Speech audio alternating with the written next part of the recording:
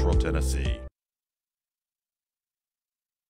Good evening, everyone. I am Zach Buckner, and I am your host tonight for Live at 5 here on WCTE, Upper Cumberland PBS. Tonight, we have a really great show planned for you. We're so excited, first of all, to welcome U.S. Senator Lamar Alexander. Senator Alexander, thank you so much for joining us tonight via Skype. Well, thanks for inviting me. Absolutely. We have so much to talk about. There's a lot going on, and I want to jump right into it so that we have plenty of time to talk.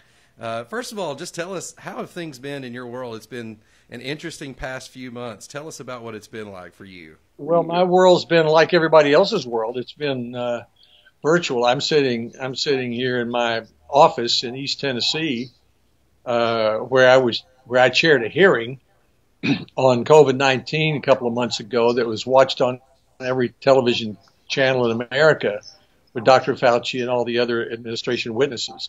We had a Comcast team up here till 2 a.m. in the morning trying to make sure we had that connection. So I'm as busy as ever, even though the Senate right now is, well, we're in session, but most of us are at home.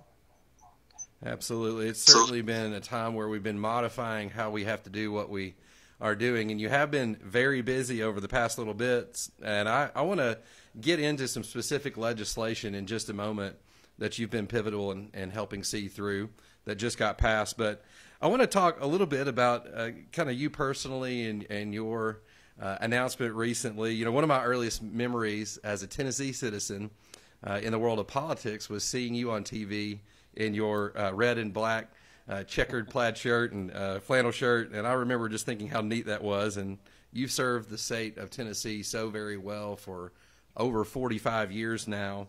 And we are certainly thankful for you and for your public service. But you've announced your retirement after this term. Talk to us about that and kind of how you arrived at your decision and what you have planned. Well, thanks for the question. Now, here's what's left of my red and black shirt. I've got my mask. There you go. Where, you know, I've been a lucky guy, really. The people of Tennessee gave me a chance to be governor twice, and then 3 times to be United States Senator. So that's 26 years at different times in and out of government. And I've watched our state go from having no auto jobs to being, in many ways, the #1 auto state. Had a chance to work on legislation that's important, such as what we're talking about in terms of the Great American Outdoors Act and the legislation a few years ago. You may remember a lot of talk about common core public schools in the upper area. So I was able to help pass legislation to stop that. So I decided that after that amount of time that I should step aside and let someone else serve, and I think that's the appropriate thing to do. So it's like turning the chapter in a book you're enjoying reading. I'm not sure what comes next, but I'm looking forward to it. You've had such a productive and impacting career, as you mentioned. You're governor of Tennessee, and you also served as president of UT and secretary of education. And you've written a couple of books, and I know one of them primarily focuses on encouraging folks to be involved in public service. And that is something that you've certainly exemplified. What are some of the things over your career that you've enjoyed the most about public service? Well, I enjoy the people. You know, when I walked across the state, most people, it was 73 different families. I can still remember walking up through Grassy Cove in Cumberland County on a spring morning, and I got to know the people of Tennessee very well. So I've enjoyed that. What I really enjoy, though, is getting up every morning thinking I may be able to do something good for the country and going to bed most nights knowing that I have. For example, we'll talk a little bit about the Great American Outdoors Act. I live right here on the edge of the Great Smoky Mountains. I mean, there's 5 miles from here a campground that's been closed for 5 years that 5,000 families usually go to, and it's closed because the sewage system doesn't work. Well, our Great American Outdoors Act provides money to cut in half the maintenance backlog in all the national parks, including the Smokies, so that campground will be open. That's very satisfying to me. It also will help with the roads in Cherokee National Forest and with Chickamauga National Park down with our wildlife refuge in West Tennessee, with Pearl Harbor Visitor Center in Hawaii, with the National Mall. So seeing the results of legislation, and particularly when it affects Tennessee, I've enjoyed that a lot. Absolutely. Well, the Great American Outdoors Act is certainly a historic act, and I don't know that most people here in Tennessee realize the magnitude of the act that just got passed. Talk about the players who were involved in making sure that this act was seen through to completion. Well, there were a lot. It's kind of like a parade. Things in Washington in the Senate don't get passed by one person. You've got to get a parade of Democrats, Republicans, outside groups. There were more than 800 conservation and outdoors groups like Ducks Unlimited, many others who were for this, Bass Pro Shops. Really, Tennesseans are, I learned a long time ago, there are more people who buy hunting and fishing licenses in Tennessee than who vote in the Republican primary. So I pay a lot of attention. And the head of the Bass Pro Shops, who was at our bill signing the other day at the White House, told me that fishing and hunting license sales are going straight up because everybody wants to go outdoors. And where do you want to go? Or you want to go to the national forest where you can hunt or fish, or the national parks or the national wildlife refuges. And you don't want to get there and find a road with a pothole in it, a trail that's worn out, a bathroom that doesn't work, a roof that leaks. And that's what people were finding all across the country. So this will cut in half the maintenance backlog at all of our public lands, make that experience a lot better for everybody. And it will do it by using money that we derive from energy exploration on public land. So in a way, it's an environmental burden to drink oil for a bit by making sure that our national parks are in good shape when we go to visit. Absolutely. Absolutely. And we know that the state of Tennessee is really unique in the fact that we have so many natural resources to enjoy. I know that in your career, you've probably seen the state of Tennessee and the natural resources here and the tourism that is generated really make an economic impact. Talk about our state and some of the notable items that people may not realize, and some of these resources that are out there that we may not realize. Well, you talked about the effect of the national park on our economy. I live, the next county over is Sevier County, where Dolly Parton's from, and where Dollywood is. Dollywood is now one of the most popular theme parks anywhere in the world. And Sevier County citizens benefit greatly from the tax revenues derived from that. I live in Blount County.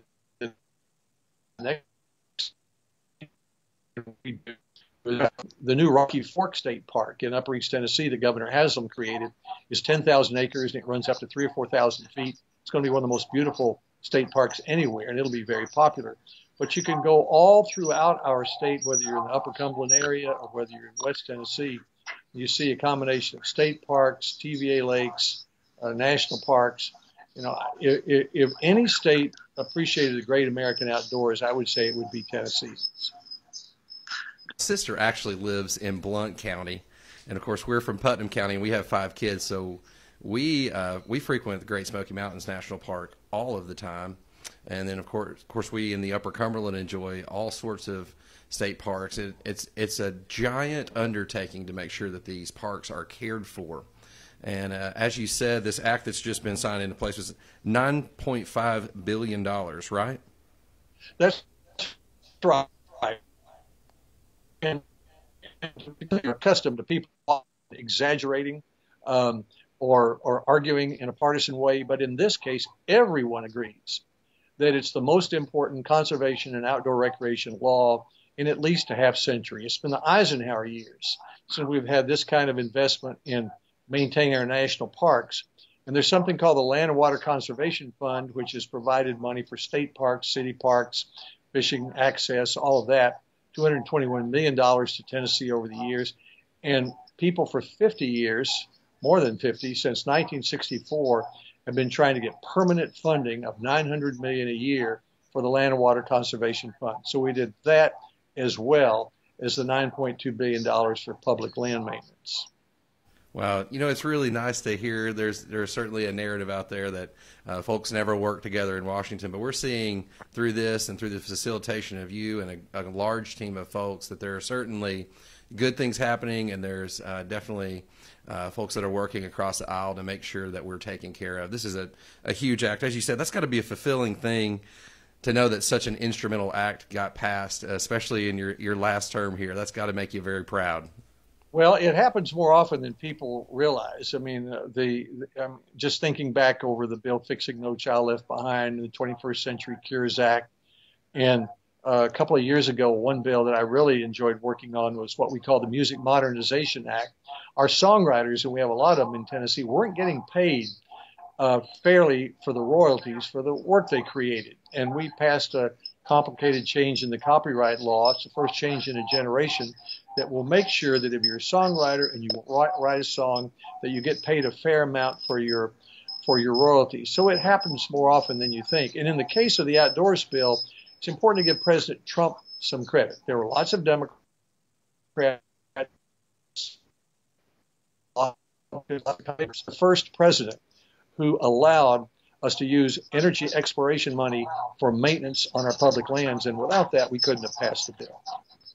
Absolutely. It's so crucial right now that we work together, and it's amazing to hear what has just happened. I know I'm certainly thankful and excited for the work that you've done. And as you said, you referenced earlier that when COVID hit and things were modified, you did not slow down at all. Matter of fact, you've probably been busier than you've ever been in lots of ways. I know something that a lot of American citizens are certainly wondering about and have questions about is the next round of COVID relief that is coming. What can you tell us about what you're hearing as far as the next round of COVID relief for the U.S.? Well, we're in the middle of that, and there's no reason we can't move ahead. For example, the House of Representatives has passed a bill that has $105 billion. That'd be about $1,200 student up through the 12th grade, help them go safely back to school. It'd be about $1,500 for every college student, for example, at Tennessee Tech, at our community colleges, to go safely back to school. There are lots of expenses, whether they're in person or virtually learning, in going back to school in the middle of all this. So the House passed $100 billion, and Senate Republicans and the president have said, we're also for $105 billion. We're also for more money for child care. It's hard to go back to work if you don't have a child care center available to you. We're also agreed on more money for a targeted forgivable loan program for small businesses, like the so-called PPP loan that 100,000 Tennessee businesses already have taken advantage of. And of course, we're putting a lot of money into creating more fast diagnostic tests so you don't have to wait in line. And you can COVID treatments, which should be coming on in this fall in another month or so that you don't have to worry if you're infected that there's not a medicine available. And finally, vaccines. We're moving more rapidly than we ever had in the history of our country to produce vaccines, and we're hopeful that those are going to be available at the end of the year, so we'll have funding for that as well. So in all those areas, there's no reason that Republicans and Democrats shouldn't be able to agree, even if it is a presidential year with a lot of politics flying. Absolutely. Well, that's certainly promising, and I know as a Tennessee native and as a Tennessee citizen, I want to thank you for all the hard work that you're doing. Again, so many folks look up to you and your career, and we certainly appreciate you finishing strong in Washington for us as Tennessee citizens. It's been such a pleasure having you on tonight. Thank you for taking time out of your busy schedule to join us, and we certainly wish you the best. Yes, thanks for working with you again. All right. People are celebrating the centennial of the 19th Amendment in different ways in different states. The 26th of August was when the 19th Amendment was placed firmly within the United States Constitution by the U.S. Secretary of State. But here in Tennessee, we're celebrating that centennial on the 18th, because that's when August 18th of 1920, that our Tennessee General Assembly, and in fact, specifically the Tennessee House of Representatives, voted finally to bring in the 19th Amendment to be a part of the U.S. Constitution. And so, you know, we're in a celebratory mode, which is a great thing, and it's a learning opportunity. But more importantly is the fact that the centennial of the 19th Amendment needs to be understood as an opportunity for us to reevaluate and restudy and reexamine and recommit to voting, which is critically important to the democratic process. We as Americans have a responsibility to participate in the franchise, and we worked so hard to make it possible. African Americans worked so hard to make the 15th Amendment possible. Women worked so hard to make the 19th Amendment possible, and 18-year-olds became eligible to vote with the 26th Amendment, and we cannot abrogate that responsibility. What has happened since the reduction in the authority of the 1965 Voting Rights Act is that the United States has actually gone backwards in certain states. Federal authority to look at states' individual voting laws were lifted by the United States Supreme Court, and there have been regressions that have been unfortunate because we do not have a widespread franchise. So everybody has to understand that the reason why we celebrate opportunities such as the centennial of the 19th Amendment is because we use that as a time to recommit to being American citizens. So how does that apply to university students? So for us at MTSU, which is where I teach, and I had a program there called the American Democracy Project for Civic Learning, we are responsible for MTSU votes and for getting our student body out to the polls. And it's true across the state of Tennessee, certainly within higher education. I'm sure Tennessee Tech has a similar program where they're working hard to get students out to the polls. We have to get every Tennessean registered in this fall's important presidential election by the 5th of October.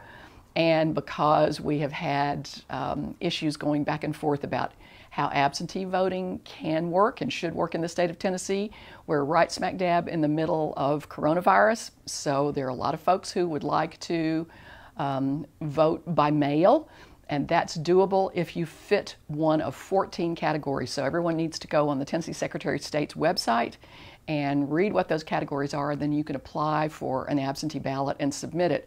But what I want to suggest to our students, and in fact to most Tennesseans, if you're capable of getting to the polls, we need the election this particular fall to be definitive and solved on the night of November 3rd. 2020, and everyone needs to get to the polls, and they need to know how to do it wisely. So we've learned over the past 6 months of coronavirus what we need to do. We need to wear masks, we need to wear gloves. If you want to go to the polls, take your own pen, take your ID. If you have a Tennessee driver's license, that's a good thing to take. If you do not have a Tennessee driver's license, take your passport, but show up at the polls, but be sure you're physically registered by October 5th. And then early voting starts on the 14th of October. Get to the polls as soon as you possibly can and vote this fall, because we have a presidential election in Tennessee. We have a United States Senate seat that's open. And of course, we have every single one of our 9 congressional districts are up for election this fall, and our Tennessee legislature seats, both in the House and the Senate. So voting's important. It's critically important, and anyone who believes that one vote does not count or that your vote does not count needs to have that erased from his or her mind, because voting is critical for every single citizen. We all got to do it. Everyone needs to participate.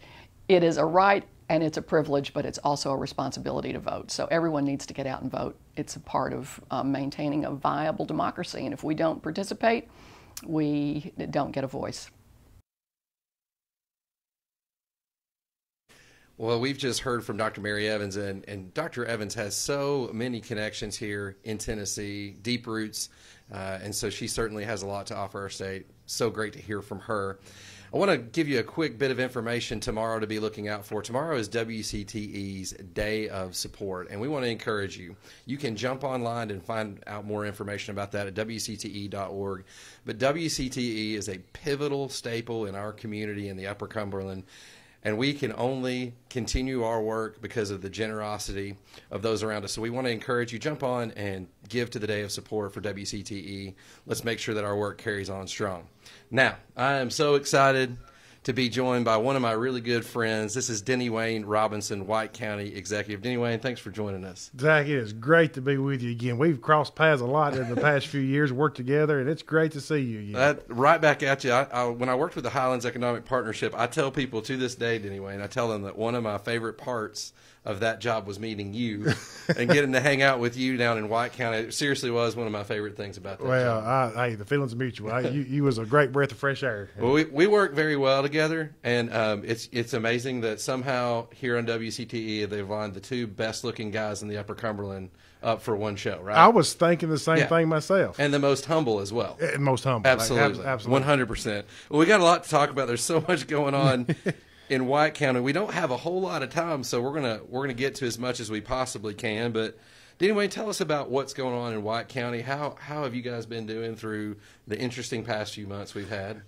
Interesting is an understatement. It has been a trying time, but the people in White County have been very, very resilient. And businesses have adapted. They've as far as I know, nobody's actually had to close. Wow. So that's a great thing. Now we had a couple that took a couple 2 or 3 weeks, and shut down, did some cleaning. But the businesses kind of had to reinvent themselves. Yeah. And, a lot of the restaurants and stuff, started doing delivery, takeout, touch-free stuff, and kind of just reinvented themselves. And a lot of the major businesses, they had to give them time to maybe do some, like, how we all put stuff off. Right. And this is kind of a slow area. It gave us some time to do some maintenance, some upkeep, to make things better in their facilities. So maybe some time to do some strategic planning and that kind of thing. Yes, so we took advantage of it the best we could. That's very cool. It's neat to see. I know that every time I'm in Sparta, you see mom and pop shops open and thriving through this pandemic. You see large businesses still going after it. There's trucks coming up and down 111 all the time from White County. So economic development in White County is still booming. Yes, it's still going good. The small mom and pop places. Actually, I'm not going to say that they did a whole lot better, but we wasn't hurt that bad. People stayed home. People stayed in our community, and actually they got to learn more the places they didn't even know we had. That's for sure. I know we certainly had an opportunity. I mean, we've lived in the Upper Cumberland my entire life, and I found a lot of mom and pop shops out there that we didn't know existed, and now they're some of our favorite places. Exactly, and we've had the same thing. Some of the outdoor opportunities that we have in White County specifically, but the Upper Cumberland, right? Jackson Kayak, 300, almost probably the biggest, second biggest now since Herman. We'll probably talk about in a minute. Absolutely, but probably the footprint is the biggest building, 300,000 square foot or so, full of kayaks. Right, used to be. Right, gone, empty. The outdoor activities is people are loving it now. We can't find a kayak. They've actually called and said, "Hey, can you find us employees? We need everybody that we can to make kayaks." So it's changed. It's changed businesses in White County. Wow. Well, we had Mayor Ben on the show a couple of weeks ago, and he was talking about they have a kayak let off there in the middle of town, and he said they can't keep kayaks there either. So that's good. So business is thriving even through the middle of a pandemic for sure. And something I said last week on the show that I think it's so important to point out is economic development work is taking place all over the Upper Cumberland behind the scenes all the time. And just because you don't see it doesn't mean there's not a lot going on as far as economic development goes. I know that you're certainly still working behind the scenes. Talk to us about how economic development is still going through this pandemic. I tell you, economic development, I love it. That is my favorite part of being a mayor. Yes. That's what I enjoy the most. And it is. And a lot of it is unseen. People don't know what's going on. Right. Don't know what you're doing. Even through this pandemic, we've actually I had a site visit today. Wow. It was very exciting. So not only did I had to prepare for you, I had to prepare for that. So I've had a busy week. But people don't see that because you can't talk about it. Right. It's all for years sometimes. Yeah, for years sometimes. Exactly it is. And not only that, we've got local businesses that are expanding and taking this time to, actually, some of them physically enlarging their footprint. So there's a lot goes on behind the scenes that people don't see. Absolutely. I know one of those projects that I had the opportunity to kind of see was Herman. And that was one that was years in the making. It's a huge win for White County. And I know a lot of people still don't even know about that. Tell us about that project. Wow, that was a huge win for not only for White County but for the Upper Cumberland. Right. This is a facility that if you get the opportunity and take the opportunity, October 23rd is the official grand opening. I think I can officially. I hope I don't get in trouble for officially announcing that. But October the 23rd is the official grand opening for the new Herman facility in White County on Airport Road. But I toured it the other day. Congressman Rowe was in town, Senator Bailey, several of our county commissioners. They have got their first line up and running. They are producing garage doors in White County and selling to the world. That's so neat. I was telling you earlier before the show, my wife and I were driving down I-40, and I look over and I see a Herman truck coming off of 111 onto I-40. And it was so exciting to see that because I know how much work that you and a giant team of people in state economic development and here in the Upper Cumberland economic development, they worked for years on that thing. And it was really a team project. Absolutely. And it went so great. There's so much more going on in White County. One last thing I want to hit that was really neat is I know that UCHRA and White County have been working together on a commodities distribution state grant. Can you talk just a little bit about that? Well, yeah, the commodities very important to the people in the Upper Cumberland and White County, and yes, they are working to actually make that even better. It's a good system as it is. And we've got a good setup, but having actually adding to the inventory of what you get in that thing, it's a great program for the Upper Cumberland. It really is. And I tell you, they haven't give out cheese in 30 years, and still today people ask for that cheese that you get. It's amazing. What's the old phrase? Who took the cheese? Yeah. Well, absolutely. Well, anyway, and I want to thank you for being on the show. I know that you are a busy man, especially today with the site visit and all that's going on. I certainly want to thank you, and I want to encourage everybody. White County has so much going on, not just in economic development, but in tourism as well. White County is one of the most amazing counties in our state when it comes to natural areas. You've got Virgin Falls and the Pocket Wilderness, Sunset Rock. Sunset Rock, Dog Cove. It's just a Big Bottom area. Yes, thousands of acres. That's creeks, caves, waterfalls. Absolutely. So forth. Yeah, come visit White County. We look forward to having you there. Yeah, absolutely. Take some time out of your schedule and go visit Denny Wayne and everyone in White County. They're doing some amazing things. Stop off and eat in some of their great restaurants. It's a great place to spend some time with your family. Here in just a moment, you're going to see a clip referencing our Day of Sport. We encourage you to jump online and take part in that. August 21st marks 42 years of broadcast history for WCTE. To celebrate this milestone, we invite you to make a gift dedicated to your favorite PBS program. All dedications will be acknowledged on air August 21st. Your gift ensures that the programming you've grown to depend on will be here today, tomorrow, and for future generations. Make a donation by texting GIVE, the number 2, WCTE to 44321. From one neighbor to another, WCTE PBS is here for you. Join us again tomorrow for today's show to re-air again at 5 p.m. We will return with a live news show on Thursday of next week at 5 p.m. Thank you for watching.